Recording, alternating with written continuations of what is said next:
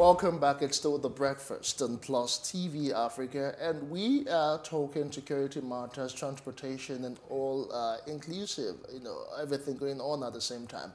But this time around, the Nigerian government, through the Federal Ministry of Transportation, has directed the resumption of the Abuja-Kaduna train services on Monday, 23rd May.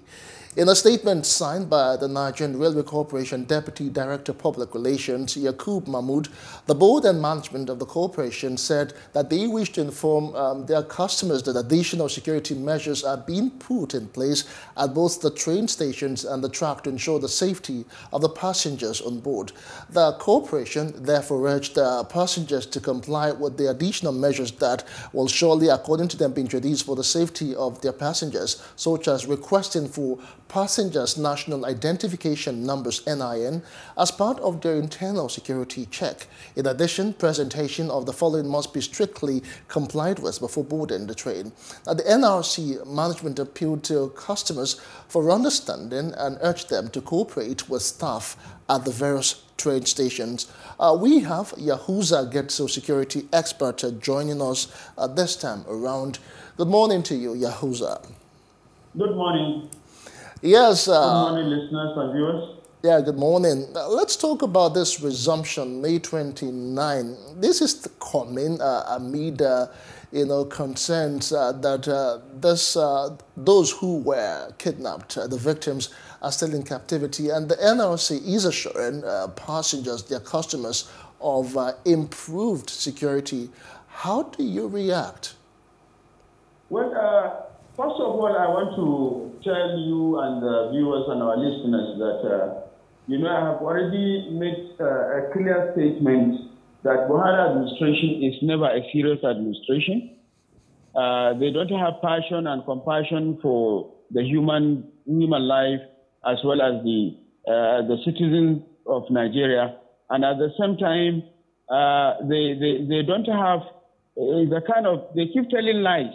They keep telling stories. They keep creating confusion among themselves and within themselves. At a time when you have people in hundreds that you don't even have an actual number of the people in captivity.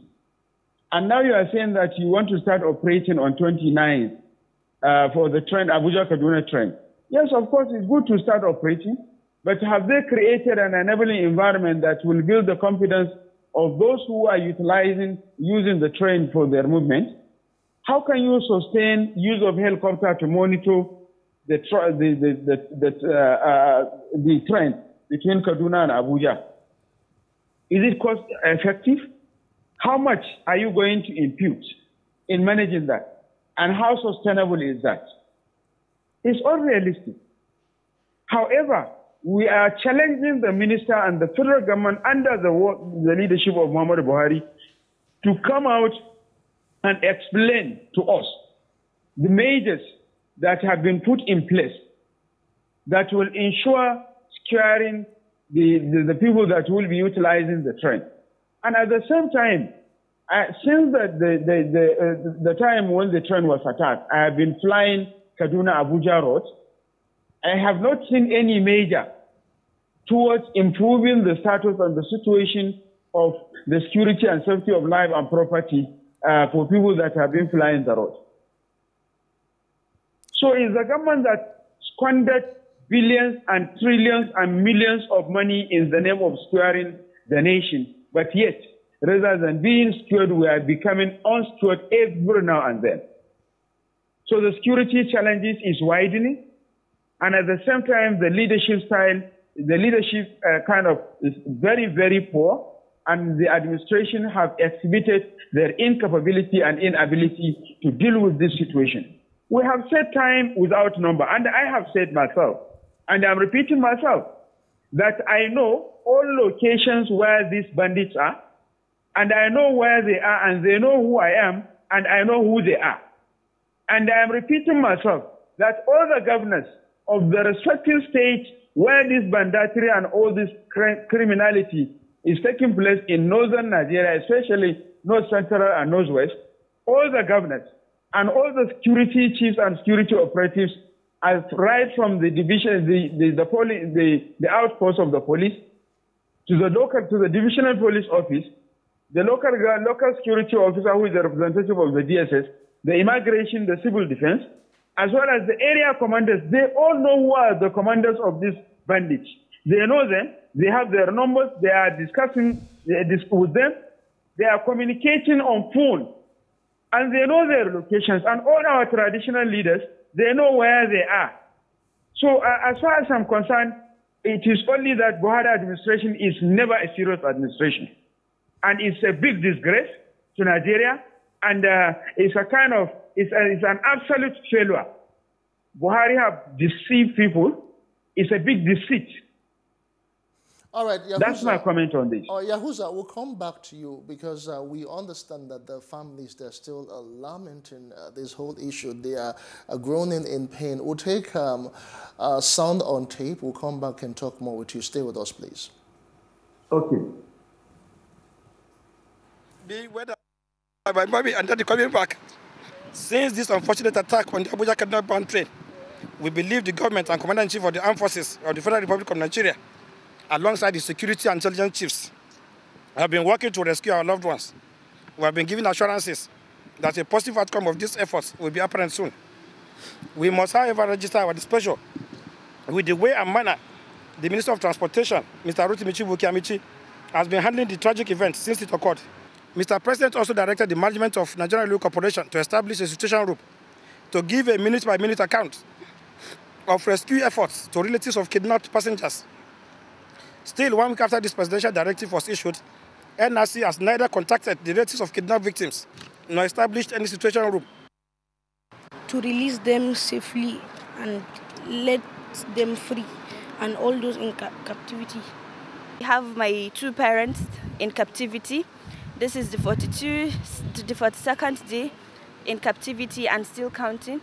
We are please appealing to the government to please bring back our loved ones. We have missed them, and some of them are breadwinners in the family. We really need them back. We the families are waiting in anguish, and living without them has not been easy, and it's still not easy, and it's so terrifying. If you have the rail and people are not safe to ply on the rail, what is the use of the rail? And that's the same thing we have. We have our loved ones, and imagine somebody is thinking of starting the rail again. I mean, it's impossible. We're not going to take it. That's definitely... All right, welcome back. It's still the Breakfast on Plus TV Africa. We just saw a report there. You know, the families of the victims are still groaning, and amid some government reassurances. Yahuza, you know, there was a statement put out by the NRC. They have assured relatives of the abducted citizens in captivity that the safe rescue of these passengers is a top priority, and not to misconstrue the resumption of train services as abandonment. Do you really agree with the government's statement, the NRC statement? Is it anything to go by? Well, there is nothing that will come out of our administration that can carry any weight. So I don't trust, and I will never trust Nigeria Railway Corporation, because I am among one of the intelligence experts that provided a free service, a free information ahead of, before the attack of the train. I have provided intelligence to the Kaduna team. I have provided intelligence to the national team, to the Defense Intelligence Agency, and all the intelligence structures. That there is need to take certain measures. And SARU were moving somewhere around those vicinities, around the radius of about 75 kilometers, which form part of the areas where the train is passing by. But I was never taken serious. And I know there are other intelligence who have been providing such information like I have been doing, because I'm sure I'm not the only person that's providing such information, even though I'm providing my own free of charge at no cost. Probably that is the reason why Buhari administration is neglecting those information that we have been providing free. The aim is to contribute our own quota. Being the expert, being the people that we have been risking our life to go into the forest, to go to the areas that even our security operatives cannot go to conduct a fact-based assessment, to conduct survey, and also discuss with the relatives of the people in the captivity as well as the people that have been harassed by these bandits. But yet, government have not taken it serious. And at the same time, I know there are intelligence equipment that monitor and track all activities that happen 50-kilometer radius outside Kaduna. So if this is available, why the security agencies were unable to fast track and even wasted 1 hour 47 minutes? I keep repeating myself. My daughter, the daughter of my friend that was shot by the bandits, was making a phone call, and she reached out to her parents. This is their situation. And also I have a friend in the train who happens to be one of the people who escaped. And he made a clear statement to many media houses, national and international, because he too is a media expert, that he was inside the toilet for 1 hour 47 minutes before the arrival of the security agencies, the military, and whatever you call them. So if government cannot manage this situation, less than 15-kilometer drive between where the train was attacked to the train station at Regasa in Kaduna, and these cowards, the bandits, were able to assemble buses and cut away the people they have kidnapped. They ran away. And we provided information immediately for what is happening there. And I know Nigerian Air Force, they have aeroplanes, they have jets that they can use to lighten up to 600 kilometers from the sky and even 1,500 kilometers from the sky. Why didn't they use that in order to even scare the criminal so that the criminal will run away and the people will be saved? But yet, up till now that I'm talking to you, government have not done anything, have done nothing in putting any measures that will help this people Yahuza that have been in Getso. captivity for almost 2 months to be reunited with their families. Yahuza Getso. Yahuza Getso. So the federal government has stated, I mean, that statement wouldn't have been backed up by the NRC, but it's a statement where the government is saying that they would ensure that those who are still in captivity are rescued because they would not, abandon or relegate their responsibility.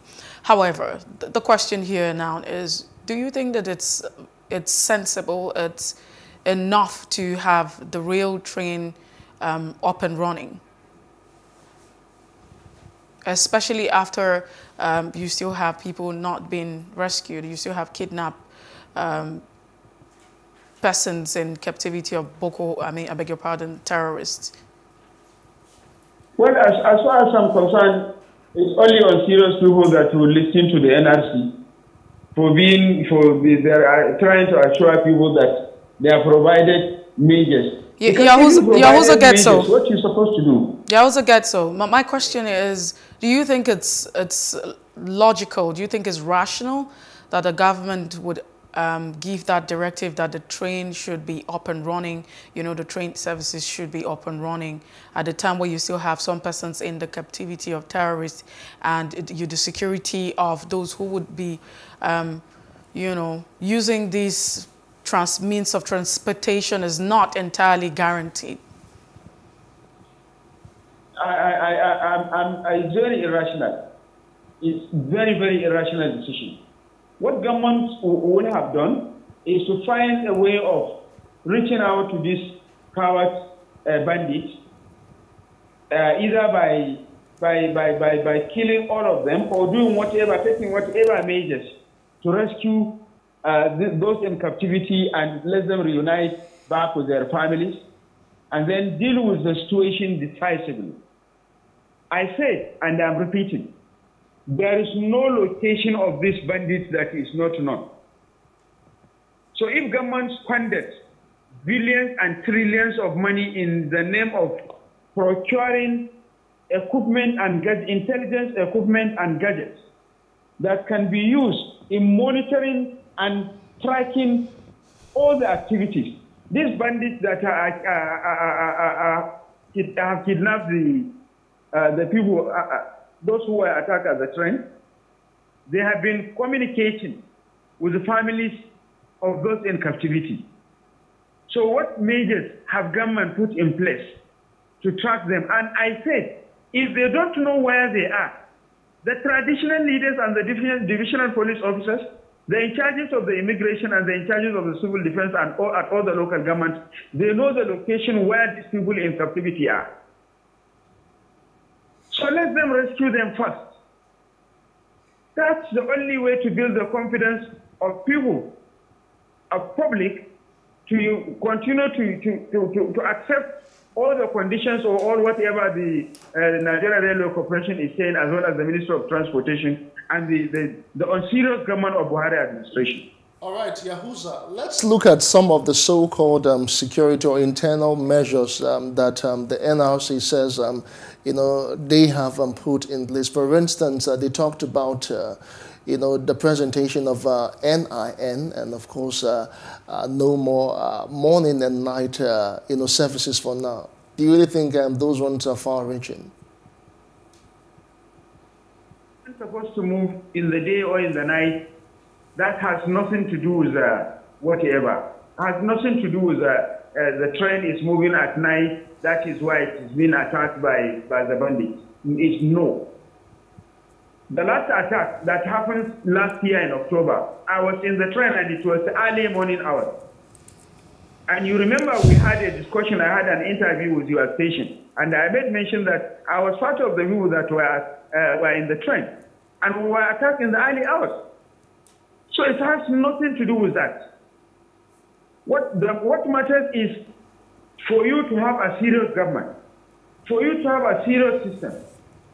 If you have a serious government and you have a serious system, these guys can be fished out, and within 10 to 16 weeks, all the bandits and all the criminality in Nigeria can be dealt with. But since you don't have a serious government, you don't have a serious management in the Nigeria Railway Corporation, you don't have a serious management in the Ministry of Transport, that is why we cannot move stone from where it is to anywhere. I will continue to recycle, and I want to tell you, I'm not praying, but worst attack may happen in the later future or in the near future. I'm not praying for that. All right, Yahuza. In all honesty, the Buhari administration is a failure, and they are not serious about securing people and life. I have made it very, very clear. Remember, they borrowed money in order to put this rail line. So if you squander that money and you cannot provide security measures for safety of life and property, then you are not serious. All right, Yahuza, as we round off from this particular discourse, as emotional as it is now, what do you think can be done in the interim, so that we can ensure adequate security? What features do you expect to see, in the short run, let's say in the next few days and weeks, so because at the end of the day, people will still need to apply still need to move from point A to point B. Those who are not comfortable with the roads or even have enough to fly may want to resort to the train. Yes. In this regard, what's supposed to be done is government supposed to provide monitors and intelligence trackers between Ida, Jere, Gidambusa, Akilubu, Rijana, Aduwanja, to ensure that all these locations, the neighborhood where the bandits are, is clear. And those who are conniving and informants who are known to be dealt with decisively so that it can serve as a deterrence for others to learn a lesson out of it. And then at the same time, government must provide intelligence equipment that will provide at least information to the commuters of the train so that they can have information at least 15 kilometers, and between each and every station where the train used to stop, there should be a clear communication gadget, whereby one station will be communicating with other between Kaduna and Abuja, and between Abuja and Kaduna. Probably this will help, and at the same time, they should improve in the way of selling the tickets. Not a situation whereby one general or one inspector general or a commissioner of police will buy 20 tickets on arrival at the station, while many people will be joining queue, and then at the time when the train, maybe an hour or even 2 days before, they will be told that there is no more tickets. So there is need to do a lot of check and balances on the attitude and characters and background of the personnel of the Nigerian Railway Corporation at the respective stations between Kaduna and Abuja, right from Idu, Kubwa, and Ragasa, among others. All right. Because there is a lot of corruption in the system which need to be dealt with. And there must be a punishable punishment to some of the staff that were found wanting. So that will serve as a deterrent. Otherwise, if we continue to deal with the corruption the same way Buhari has been dealing with it, so poorly and so deceitful, I want to tell you that we are going nowhere, and the train will still be attacked in the near future. I'm not praying, but if necessary measures have not been in place, and these coward bandits have not been dealt with decisively and accordingly, I want to tell you that the worst attack will come in the near future, especially as we move more closer to the election of the 2023 election, and at the same time, when we are unable to manage and review the memorandum of understanding that we have between Nigeria and its neighborhood, especially between the Anglophone and the Francophone states. All right, thank you so much, Yahuza Getso, security expert, for your thoughts this morning. Thank you very much. It's been a great pleasure. Thank you, listeners and viewers. All right, we also promised that subsequently we should be able to get the management of the NRC so they can actually come and tell Nigerians exactly what indeed they intend to do ahead of the planned resumption. That's as much as we can take on this particular segment. We'll be right back after this quick break. Stay with us.